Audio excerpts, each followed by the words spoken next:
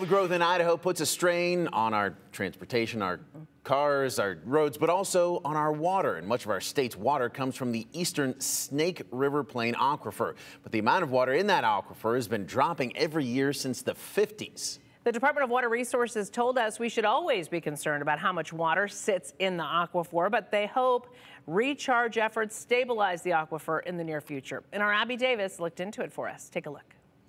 Idaho is an interesting place. We have a lot of water here. Problem is, the water isn't necessarily in the right place at the right time. Wesley Hipke with the Idaho Department of Water Resources says our current drought isn't helping either. If we don't get a lot of snowpack, what's predictable is we'll only be able to do 150,000 acre feet. Hipke's talking about recharging the eastern Snake River Plain Aquifer, an underground storehouse of water in southern and eastern Idaho roughly the size of Lake Erie. Declining water in that aquifer prompted the state to recharge it, something it's done since 2014. It's a really simple concept that when there's excess water on the river, let's pull it off, put in the aquifer to build it back up. Essentially, in a good water year, they can store more water to supplement a bad water year. Hipke says their goal is to recharge 250,000 acre feet per year. To give you an idea, an acre foot, if you fill a football field with 1 foot of water, that's 1 acre foot.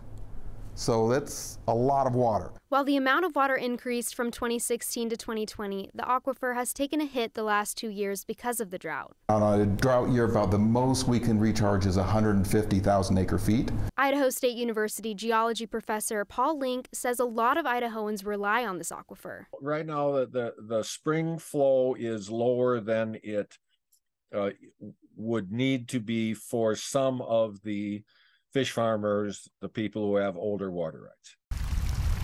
Hipke says the amount of water in the aquifer impacts Idaho's economy. In between a third to a quarter of Idaho's economy comes from this region. And the aquifer has a direct connection to the river. So if the aquifer goes down, the amount of water coming back to the river goes down. And that weighs heavily on several different industries. But around 75% of all the trout that's used in restaurants and whatnot come from this area. And combine that with the other aspect of there's a lot of hydro plants along the river, so when the flow goes down there, there's less power produced. But with efforts to recharge the aquifer, Link and Hipke are hopeful for the future. My understanding is that it is not out of control, a huge crisis, oh my gosh, you know, what will we do? We have water. It's just us using it the most effectively that we can. Abby Davis, Idaho's News Channel 7. Now, it's important to conserve water, obviously, because everyone, not just the farmers who rely on the aquifer for irrigation water, play a role. And Link says the big takeaway here is being aware that we just don't have an endless supply of water available. I think we know that, but it's important to keep that in mind.